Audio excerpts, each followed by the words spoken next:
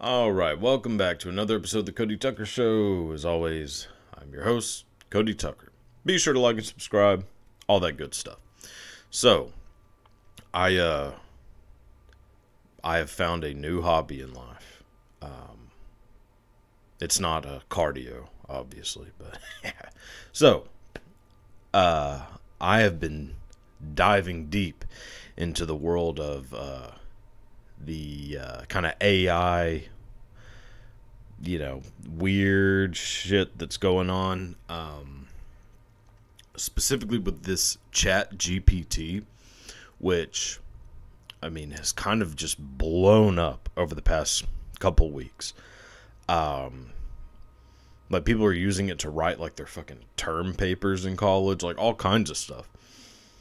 I have been using it pretty much all day today to write, like, to basically create fake songs, like fake song lyrics from famous artists, just to see, like, how good is this AI stuff. And boy, it is wild. So I'll read off one that I did. So this one I did earlier this morning, and it is, so basically I just entered, like, write a fake so-and-so songs. I did, like, Bob Dylan, Marilyn Manson, Rolling Stones, like, basically just picked all, like, my favorite artists and people who I thought it would be funny to see, like, how would a computer create, like, their song. And in honor of me just, like, being a massive fan of this individual and systematically shitting on him quite a bit, even though massive fan of music. So I decided to do it with the boss himself, Bruce Springsteen. I did that, like, this just a little while ago, and boy is it it is crazy how this sounds exactly like, it sounds like somebody making fun of Bruce Springsteen, which really, if you listen to any Springsteen song and read the lyrics, every one of his songs kind of sounds like, it already sounds like AI making Bruce Springsteen songs. Like, every single song. Because, like, in your head, if you think of, like, what are the, what is, like, the gist of every Springsteen song? There's always a car. It's basically, every song is about being young, living in a blue-collar town, having a girlfriend who is sort of hot, but not really, having a hot rod, and wanting to leave said town, said girlfriend, said life, and go out to, like, bigger and better things. That is... Oh, and then there's always, like, a bar. And every song ends in either town or land. That is the gist of every Bruce Springsteen song. That being said, I should probably let it be known, I am a massive fan of the boss. So the lyrics that came up whenever I did it just a little while ago was, I was born in a small town, on the streets where dreams go to die, but I had a fire in my heart that burned bright as the stars in the sky. That, I had to look it up, because I was like, okay, that's for sure a Springsteen song. Like, it isn't. Not that I could find. This is 100% just AI making a Bruce Springsteen song. And then, like, the chorus is, which, I'll try to give the boss a little, courtesy. I'm a blue-collar man with a heart of gold. I'm just trying to make a living in a world that's growing cold.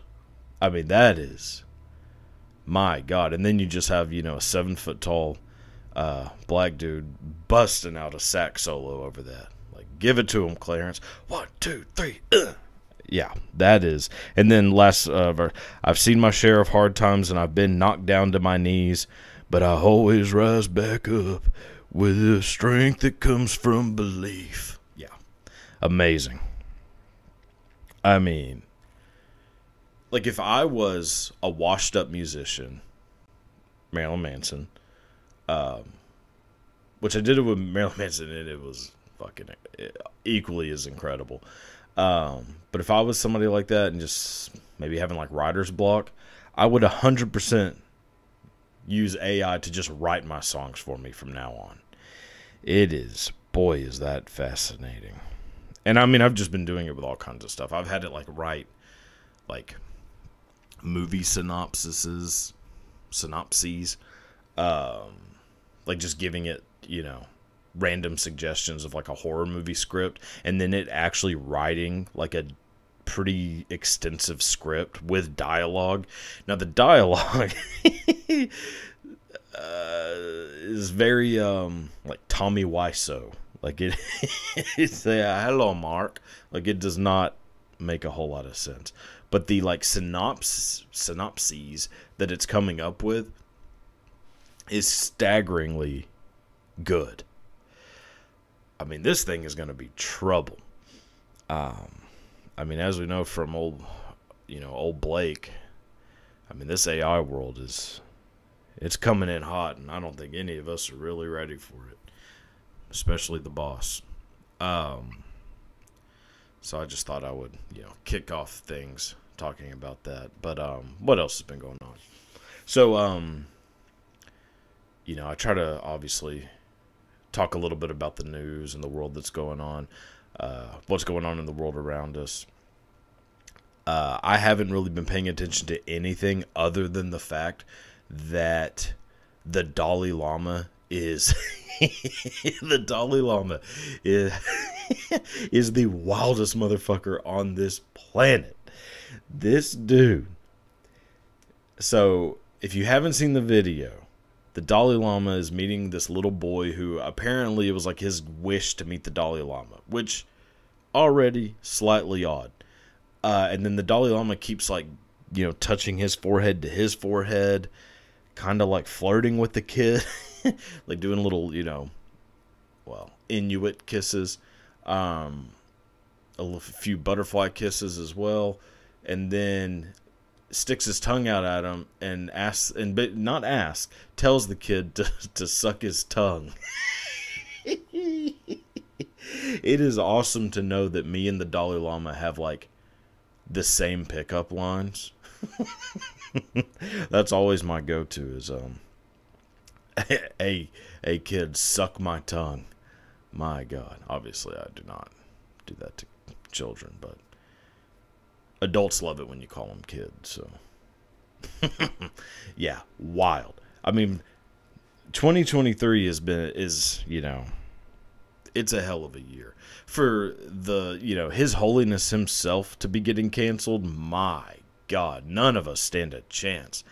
Look, and now I know with this while I was talking about this AI shit that, like, I mean, my privacy is gone. Speaking of, I did make a TikTok for the old shit show here.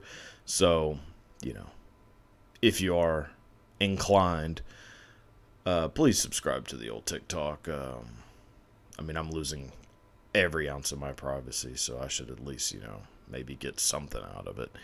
I mean, I am dreading the day that all of my, like, search history becomes public and everything I've said to people like in high school and junior high, like kind of like first learning the world of texting and like chat. Oh God, I'm gonna be fucked. I mean, I don't think I ever did anything like too crazy, but I mean, if the Dalai Lama can get canned, boy, I mean, they're probably already, setting up a cell at fucking Sing Sing for me. Uh-oh. So, yeah, I mean, telling a little kid on camera in front of a giant group of people to suck his tongue, and the kid kind of like looks around like, hey, like, is this motherfucker serious? Which, according to the Dalai Lama himself, which there's no way this motherfucker tweets himself, but the Dalai Lama's people, hey, guys, just, he likes to goof. He's he's a bit of a goofball. And I mean, this is like exactly what was in the tweet. Basically, was that like, hey, the Dalai Lama's got a sense of humor that maybe some people don't get.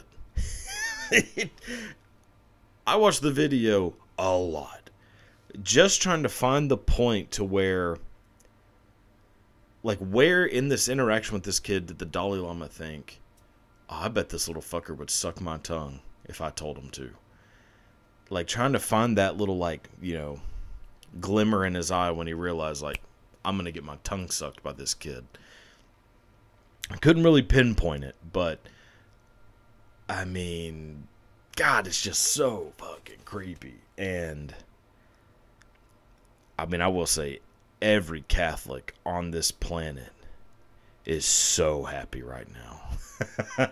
Normally, when you hear of a religious leader asking a kid to suck their tongue, there happens to be a particular religion that everyone's eyes go to. Like, oh, what a shock. Fucking Father Callahan got a little buzzed and got a little frisky with one of the altar boys. But no, this time, it's the goddamn His Holiness himself. The whatever 15th reincarnation of Buddha or some shit. Wild. Very interesting. I mean, obviously my first reaction was, well, let's see what the kid was wearing. Because, you never know. And then I thought, man, I bet the Dalai Lama is like, what, 80-something, 88, 90? He's probably, actually, he might be close to 90.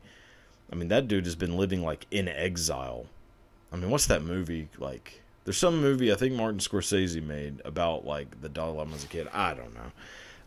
I could be Shazamming this right now, or Kazamming this right now. I mean, he's an old man. He looks real summer squashy, like very sun-dried. I bet his tongue is rough as a motherfucker. That dude's probably got like a cat's tongue. Ugh. Can you imagine sucking that thing? It'd probably like shred your lips. I mean, as soon as you pull your lips back, it's like, I mean, this might not be a thing most people know. But like if you pet a stingray or or maybe a shark, like the little sharks, like if you go to an aquarium where they have like where you can kind of just like corner a fucking shark and pet it, you have to pet like with the grain or whatever. If you go up the shark's body, it'll just shred your fucking hand. That's what I imagine the Dalai Lama's tongue is like. Like pushing back, the tongue's probably like a little leathery, but like soft leather, like like a belt. It'd be like licking up a belt. But then the pull back, like pulling your lips back, I mean, I bet the inside of your lips are just torn to fucking pieces. God, you couldn't fucking pay me to suck the Dalai Lama's tongue. Well, no, so I don't know how old this kid was. He looks like he's probably, I would guess 9, maybe 9, 10, 8, maybe 8.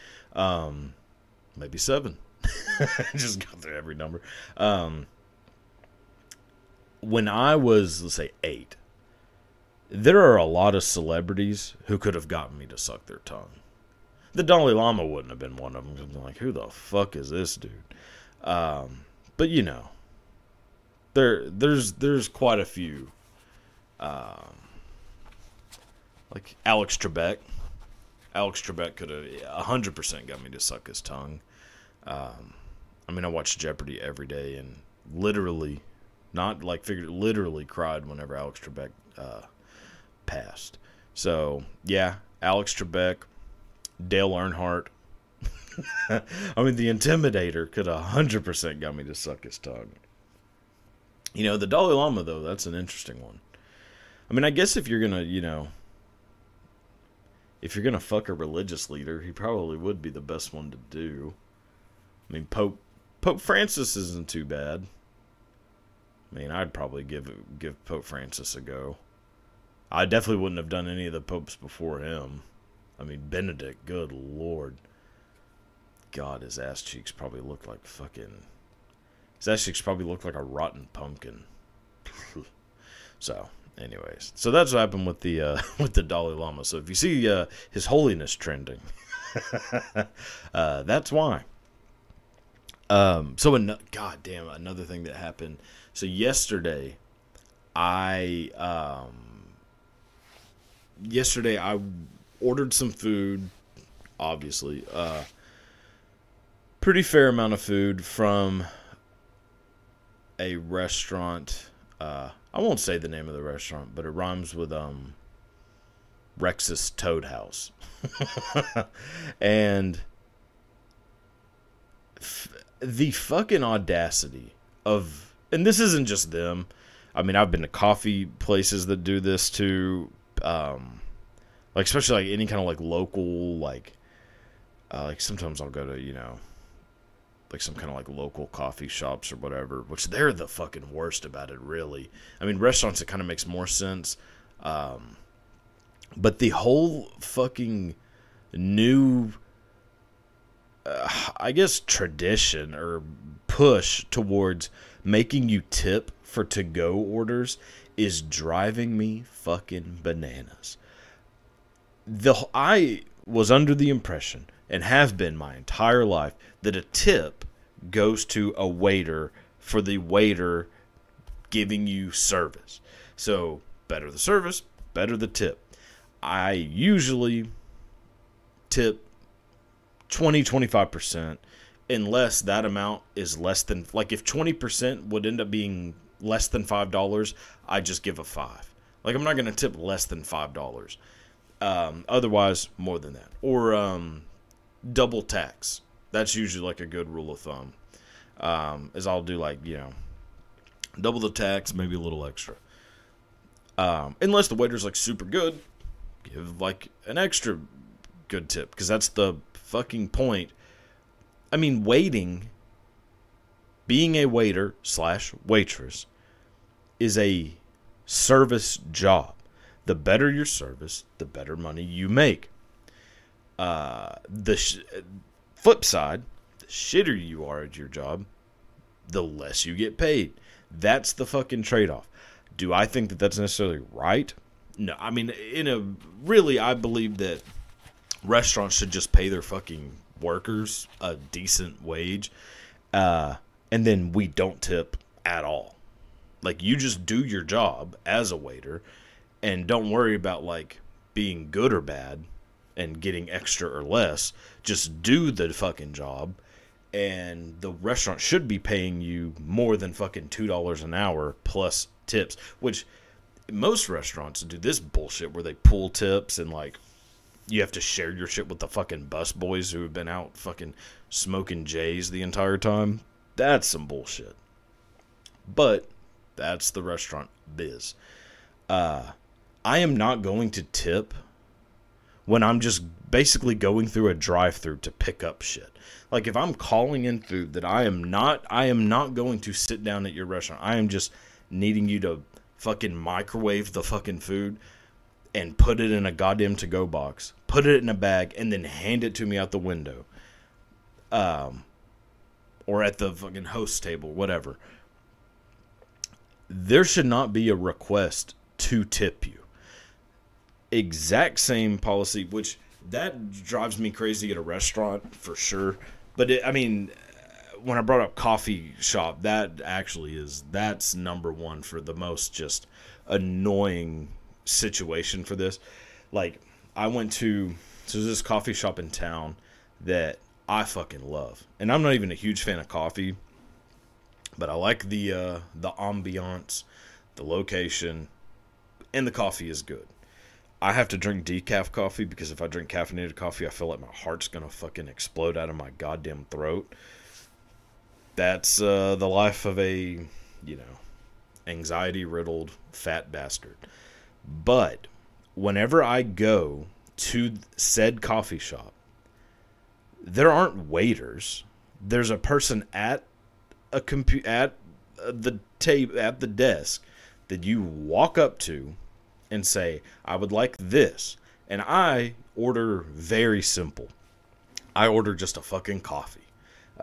Sometimes like an iced coffee, but I don't like add a bunch of extra bullshit. I don't go, you know, 2 pumps of skim milk, a quarter ounce of leprechaun jizz. Like, I don't add, you know, sprinkle some PCP on the side. Like, I don't order anything wild at a coffee shop like some people do. I say, I order it like how it is listed on the menu. So if there's an iced coffee that is this thing, I'll just take that. I'll take it as it comes, but the decaf version. So whenever these motherfuckers have the audacity to flip that fucking tablet over for you to pick what tip you want to give them, I'm putting 0 and I'm looking right at your goddamn face when I do it. I'll actually wave my finger over to the highest tip and then go and do a 0. Like, you're not getting a goddamn tip from me. And, you know, maybe I'm cheap. I mean, look, I grew up pretty fucking white trash. I try to erase some of the white trashness, but it's still lingering in there. It just is. But I don't even think it's really white trash. I think it's just the principle of the situation is I should not be tipping you. I should not have to pay extra for it. Like, and these motherfuckers, so like, they want you to tip them for this fucking coffee, which all you did was just stick your fucking hand under a little, you know, spigot, get the coffee, and then set it. They don't even, like, they don't bring it to you. Like, they don't do anything that, like, a waiter would do. They literally, like, say, "Oh, okay, it'll be blah, blah, blah. It'll be out here in a second." And then they call your name, and you walk up there and get it. So you should actually get a tip from them for, like, getting the shit yourself.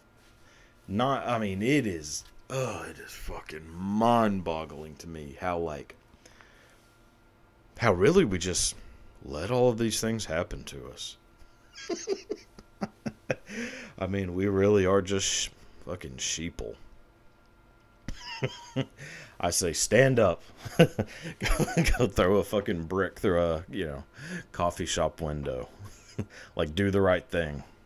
Yeah, I mean, boy, like, every time they flip that fucking tablet over for you to select your tip, like, there is a big part of me that's like, you know, I've never thought about doing a mass shooting, but the thought, I mean, I've never given it real thought, but it does cross my mind every time that tablet comes in. It's like, like Nashville 2.0, here we go.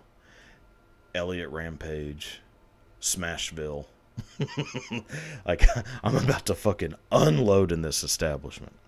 But, yeah, that's society. That's what we live in. You can't just, you know, sometimes you just got to take the reaming and, you know, stay in line. Can't just, you know, bring an AR into a place and shoot up people because you don't like the, you know, the tipping system. You know, I wish we lived in that kind of world, but we don't. I mean, actually, we kind of do, but anyways, I have exhausted my thoughts on the subject. So time for some Did You Knows. Fair warning, trigger warning. These 3 that I'm doing today are not funny at all. Sometimes I try to make them like kind of humorous, depending on, you know, the story. I'm just going to preface these 3 right now. These are dark.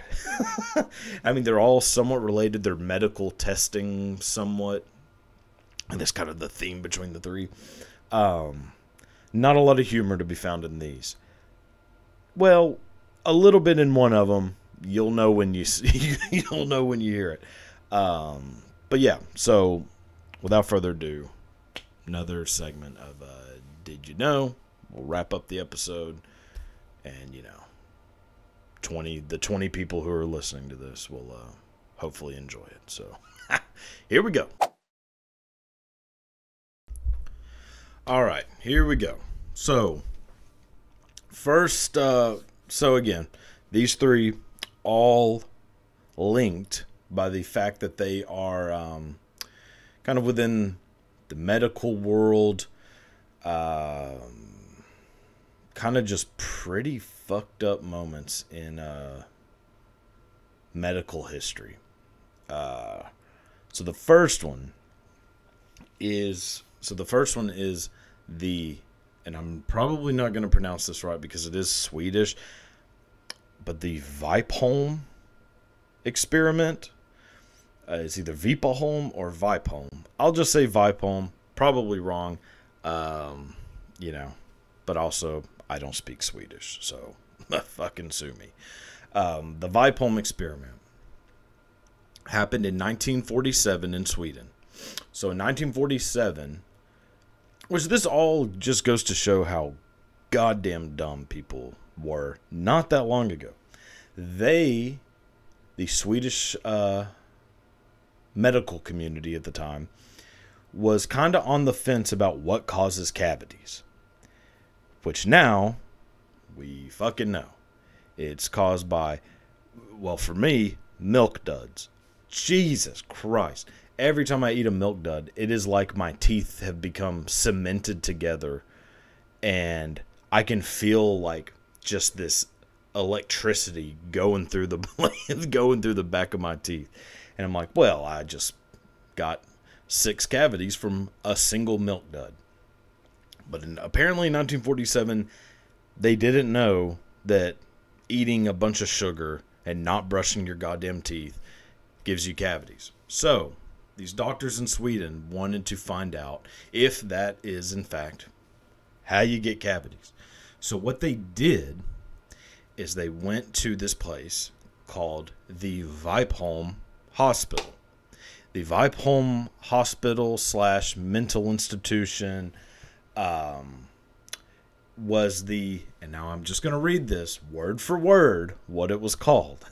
These are not my words. This is what it was called. It was called the Vipholm Facility for Uneducable Retards. God damn. Woo, history is fucking funny. That is their words, not mine. So what they did is they basically just force-fed sugar to 660 patients at the Vipholm Facility for Uneducable. Is it educable or educatable? The word, how it was written was uneducable, so I guess that's it. But the Vipholm Uneducable Facility for Retards. I won't say it again, I promise. But they took 660 patients from said facility and just force-fed them sugar day in, day out. No teeth brushing, no rinsing of the mouth. I mean, you're just sitting there eating fucking Twizzlers, Milk Duds, Raisinets, Junior Mints all day. I will say, sounds like fucking paradise. Except, there's no brushing. So basically, they were trying to see how much sugar and how long it takes before your teeth start rotting out from cavities. So 660 patients had their teeth just completely rotted out. If you have ever had a cavity, then you know how insanely painful it is.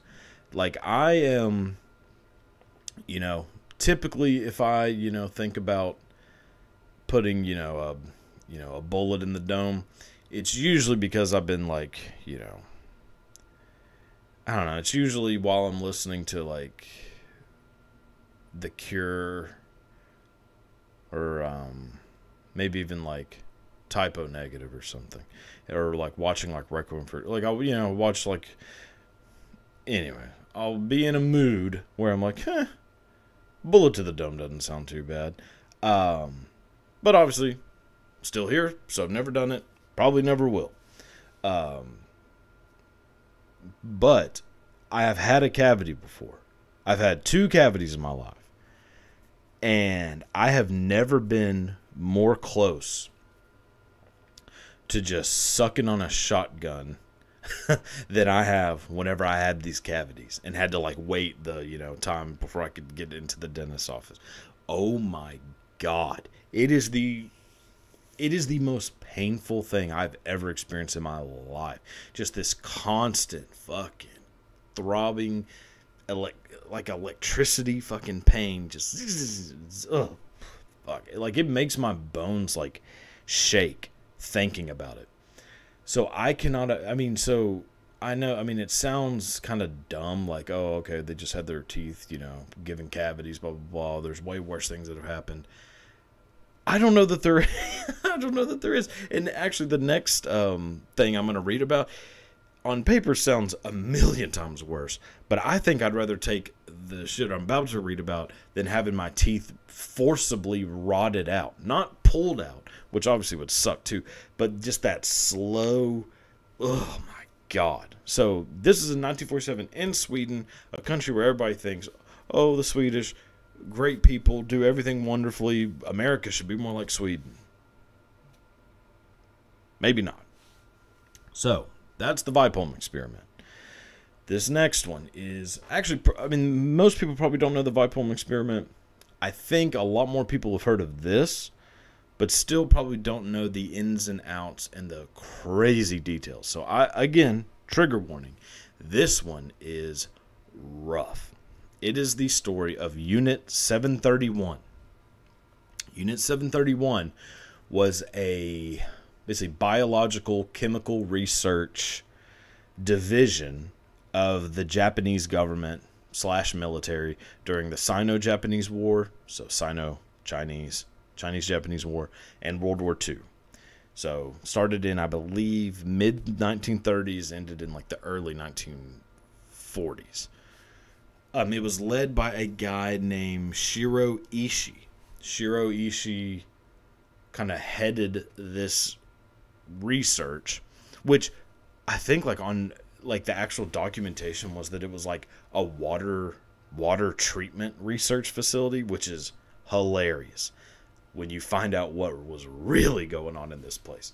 So what they did during Sino-Japanese War / World War II is this group who were helping to run the Unit 731 research facility is they would just basically go kidnap mostly Chinese. The majority of this testing and the brutal shit that I'm about to go over was done to Chinese prisoners, like prisoners of war, just people that they just go kidnap, women, children, men, soldiers, whatever. But also some Russians too. There were some Russian people who were kind of caught up in this whole situation. So Unit 731, what they did is they would bring in these, thousands and thousands of people from, we'll just say China because it's mostly China. So all these Chinese people were getting captured and brought in as prisoners to Unit 731's, like research facilities. And then just the most disturbing things ever that I've ever read about were done to these people, these poor Chinese bastards. So one of the things that they were testing was sexually transmitted diseases, like venereal diseases. See what happens to the body when you have them. So they were giving people the old Kid Rock cocktail of gonorrhea and syphilis and just seeing what happens. If you've ever looked up which I don't really know. Gonorrhea I think is just excruciatingly painful. And that's the drip, I believe, or like the clap. But I think you just drip green shit out of your dick, which doesn't sound great, but, yeah, that seems a little rough. But syphilis, If you've ever looked up what syphilis does to the human body, oh my God. Which I'm going to do a little did you know thing about Al Capone. But there's a pretty hilarious story of like what syphilis did to Al Capone. Most syphilis stories, nowhere near as funny. I mean, they are brutal. Syphilis just destroys your brain, just fucks you up like completely. So that's one of the things they're doing, is injecting people with gonorrhea, which again, excruciatingly painful, and syphilis, which just turns you into basically a fucking jackass zombie. Pretty horrible. Gets way, way, way worse.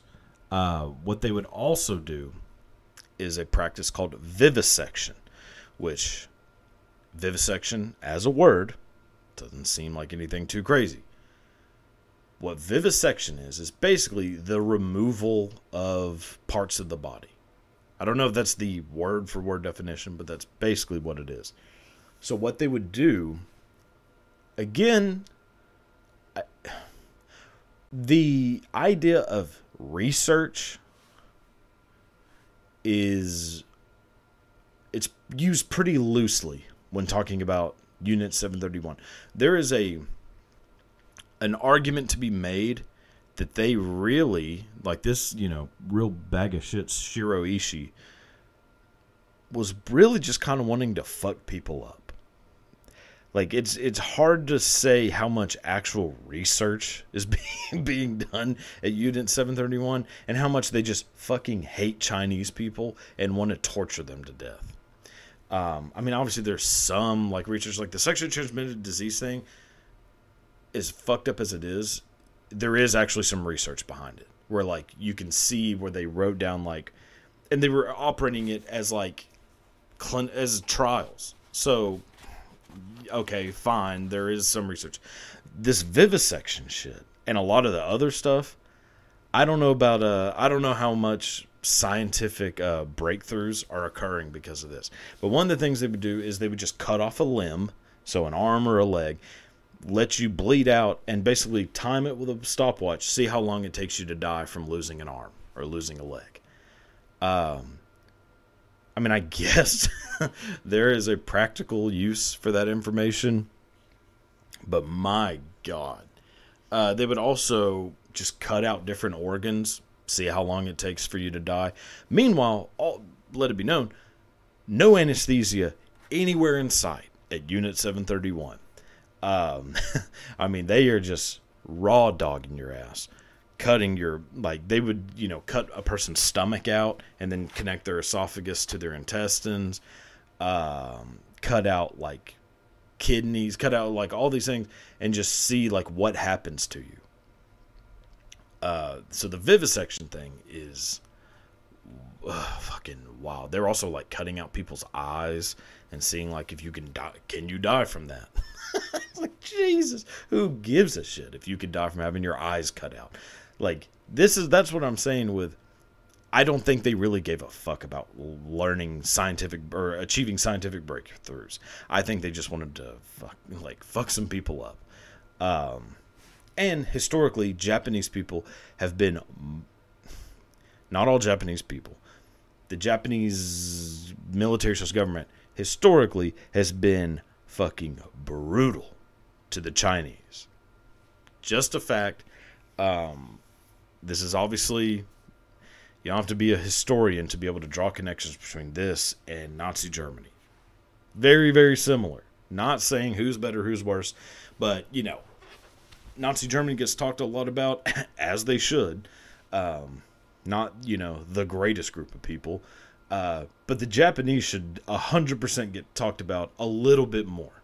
Not that they should be, placed higher than the Nazis. Not saying that.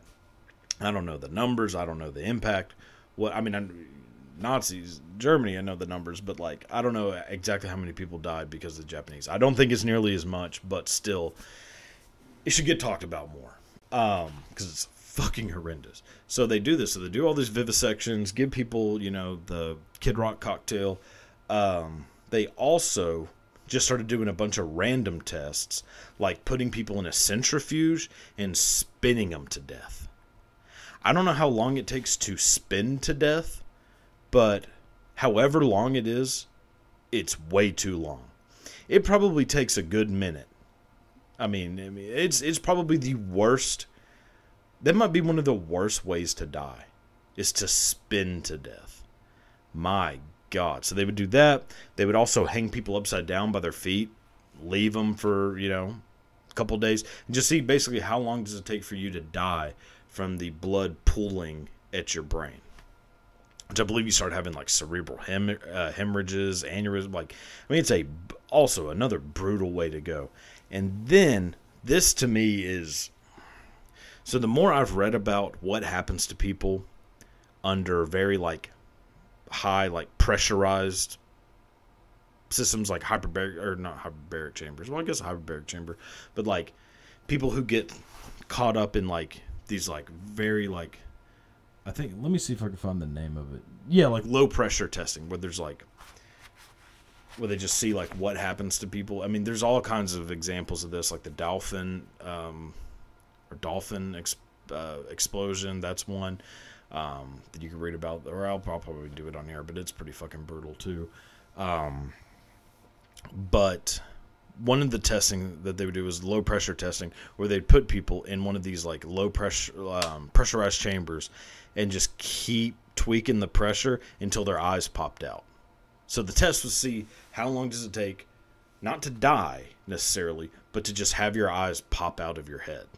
At what PSI or whatever, what pressure unit does that happen? And then the people just get escorted out and, they're alive for a while with their eyes hanging down. Ugh. That image, that thought is so fucking terrifying to me. But that's what they did. So, and then on top of all that, they are also just spraying different chemicals, different pathogens, like the bubonic plague, spreading all these, which the bubonic plague is one they did a lot of, where they're just spreading it on entire towns, entire villages, and then basically putting the people into confined areas and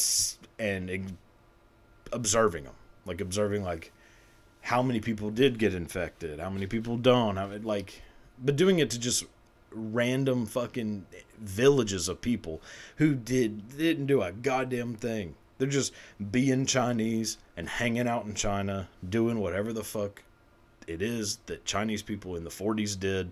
And then suddenly a plane goes over and you think, oh, well, what the fuck is that? Who gives a fuck? Next thing you know, fucking granddad has blisters on him, the size of fucking CDs. And, I mean, the dude looks like he's covered in fucking pepperonis and just pus shooting out. And just basically coughs up blood until he dies. And then that happens to your mom, your dad, your uncle, sister, and then you. That's what the fuck Unit 731 did to the number estimated to be between 200,000 and 300,000. It's actually probably, whenever you add, because a lot of those figures are not including all the people who died from what I was just talking about with the bubonic plague, dropping the bubonic plague on people. So incorporating that into Unit 731's umbrella, it's actually closer to 500,000. 500,000 people died from Shiro Ishii being just a massive piece of shit. I mean, it obviously not just him. I mean, it was sanctioned by the Japanese government and a bunch of other people, but whoo, man. Unit 731 is something that, I mean, that shit will keep you up at night. My God. Okay, so third and last one, I'm going to talk about another real scumbag. A guy named Walter Freeman.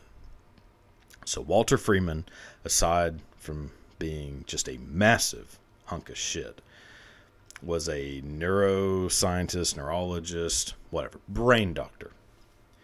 You may not know the name Walter Freeman. You may not know, Like, when you hear the name Walter Freeman, you may not know why he's such a piece of shit, or that he's a piece of shit, or even who he is. Walter Freeman is the person who basically invented the transorbital lobotomy.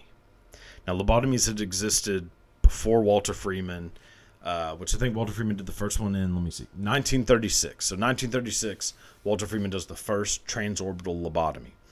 Obviously, like I said, lobotomies had existed before this, but they weren't done the Freeman way. The Freeman method was to give people electroshock to kind of anesthetize them, which, if you've ever seen what the fuck electroshock therapy does to people, oh my god. I mean, one, you can watch One Flew Over the Cuckoo's Nest, which I still don't know whether that's real or not whenever they do it to old Jackie Boy. Where are you? Old Jackie Boy. It looks pretty real. And from what I've seen and read about electroshock therapy, it looks, I mean, that is exactly what the fuck your body does when it happens to you. Actually, there's an interesting story of electroshock therapy involving Lou Reed. Lou Reed, one of my favorite musicians of all time. Former, lead of the Velvet Underground. Massive solo career. Transformers, one of the greatest albums ever made. Lou Reed, incredible human being, incredible artist. Dead, but awesome. Not that those things aren't related. So Lou Reed, when he was, I believe, 14, his parents found out that he was bisexual. And this is in, the 50s. So that ain't not under my roof.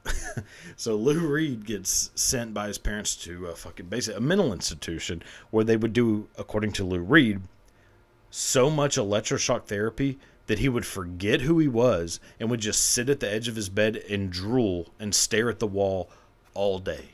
And that was his life for a while, living in this mental institution where they would just shock his ass nonstop. From what I've also read about Lou Reed, it didn't work. I mean, I think that motherfucker was getting it in any way he could. So, so back to Walter Freeman, big piece of shit. He would do electroshock therapy to anesthetize someone. And how they performed these lobotomies is... So basically the whole point of it, if you don't know, is that the theory was that bad behavior, rebelliousness, schizophrenia, depression, like all these things are considered like mental, cerebral, maladies, could be cured by fucking with the frontal lobe of the brain. And that the best way to get to the frontal lobe of the brain is to jam a fucking ice pick right here by your tear duct into, there's like a little bit of a bone by your eye socket. They would chisel that bone. So now you have like ice pick right here, tear duct, chisel it in, and they would, bust through that bone and then go stick it into your frontal lobe and just scramble. Just start scrambling it in there and then hope for the best. See what happens. Whew.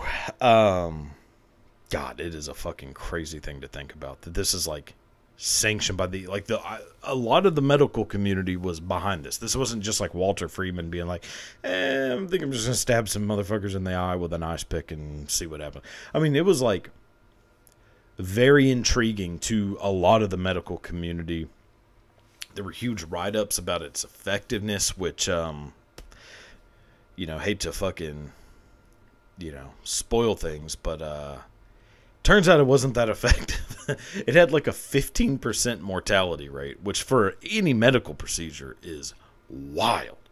So just to kind of go through some of these facts about Walter Freeman, I mean, it gets nuts. So in 1951, this is when... So he started doing lobotomies in 1936. By 1951, he had done roughly 4,000 lobotomies. Out of those 4,000, 100 people died from cerebral hemorrhaging. That's a lot. So, in, was that 15 years? 3651? Yeah. So in 15 years, Walter Freeman does 4,000 lobotomies. 100 die from cerebral hemorrhaging. Odds are not great. That's not a great stat. In 1951, the reason why, for the most part, why he quit doing transorbital ice pick lobotomies in 1951 is because this motherfucker had gotten so self-absorbed with the fame he was getting, which he was becoming really, really famous from these, because according to him and some other people, like he had partners working with him, he was basically changing the world by doing this. And he was like curing all of these, mental diseases, retardations that no one could fix ever, seemingly ever. And that he was basically God to himself. That's like kind of how he presented himself. So much so that he used to do basically exhibitions where he would show how fast he could do a transorbital lobotomy. He would also do a thing where he would do 2 lobotomies at the same time. So he'd have 2 people sitting on 2 different beds, ice pick in each hand, stick them in, shake them at the same time while talking to the crowd, because there would be like a crowd of, medical journalists, doctors, whatever, watching these exhibitions. So he's sticking 2 in and basically doing this like he's like he's goddamn David Copperfield. And a lot of these people didn't make it. What a shock. But in 1951, he was doing a lobotomy on a woman, had the ice pick in brain, so they are in frontal lobe, and he stops. So he's sticking her. He stops to turn around to like wave to the cameras and take a picture, and accidentally, as he's doing it, doesn't realize that he is slowly jamming the ice pick more and more in, and kills her in front of the entire group of people. Now, these people who had died from cerebral hemorrhaging, usually, some of them were when he was doing these performances, but they were getting carted off and back, off stage before people realized that they had hemorrhaged and died. They just looked like kind of zonked out, and he's like, see, look, he's not, an asshole anymore. And then they would talk about, and everybody's cheering, and then meanwhile this fucker is bleeding out of his nose and dead. But people hadn't like seen it happen until this one, where he's like doing this, leans in, and then she's dead, dies in front of everybody, and people are like, oh fuck, you're a monster. So that's like kind of rise and fall. During this time, what makes Walter Freeman even more famous is his connection to one of the most infamous / famous families in U.S. history, the royal family of America, the Kennedys. Joe Kennedy Sr., father of John F. Kennedy, Bobby Kennedy, and old Ted, has a daughter named Rosemary. Rosemary Kennedy had some kind of had some issues during birth where she may have been like deprived of oxygen. In general, made her a little slow, but not crazy. Not how Joe Kennedy describes his daughter is like, he describes her like she was a fucking orc. Like that she was just like rummaging through trash and like, biting people and shit. Like, he describes her like she was like a gremlin that got water on it or fed after midnight. That's how he describes Rosemary Kennedy. Turns out she was just slow because her brain had not developed at the pace it should have. So he, wanting to have this perfect family, saw her as just a big old spot of shit on that family tree. So he decided that she should be taken care of, and found out about Walter Freeman, and found out that according to Walter Freeman, I can cure your daughter of all of these all this rebelliousness and what Joe Kennedy saw as her being like crazy. I can cure her of all of this. So Joe Kennedy's like, fucking, here she is, go do it. Well, what they did to Rosemary Kennedy is, according to Walter Freeman and his partner, who were both there to perform the lobotomy, is that they stuck the ice pick in, started swirling around, and kept going while making her read the Lord's Prayer and also recite the God Bless America song. And they would keep swishing through her frontal lobe until she couldn't remember couldn't remember the words to the Lord's Prayer and started becoming incoherent. That's when they said, well, she's cured. And Rosemary Kennedy was basically a vegetable for the rest of her life. Lived in a nursing home. Basically, the family shunned her and kind of just pretended like she didn't exist for the rest of time. I think she would get visited by Eunice Shriver, or Eunice Kennedy Shriver, who ended up making the Special Olympics. Part of that is because of Rosemary Kennedy. So anyways, so that's Walter Freeman. Walter Freeman did that. Last little fact that is just nuts about these lobotomies is that he did these lobotomies not just to adults. He did lobotomies to 19 minors, including one who was a 4-year-old. There is also a interview with a person who I believe was 12 years old when he got a lobotomy from Walter Freeman. And now, as far as the, success rate of the lobotomies, there were some successes, including this boy who, not that there was a success, it's just nothing really happened to him. Nothing like crazy. He obviously had some mental defects because of it, but nothing like debilitating. But when he was 12, his dad married this woman who did not want kids and did not like having kids. So when she was alone with the child, this 12-year-old, who she thought was just too rambunctious, too wild, but really was just a fucking kid, and a kid who had just seen his parents get divorced, wasn't anything crazy. She took that boy, without telling the father, to Walter Freeman to have him lobotomized.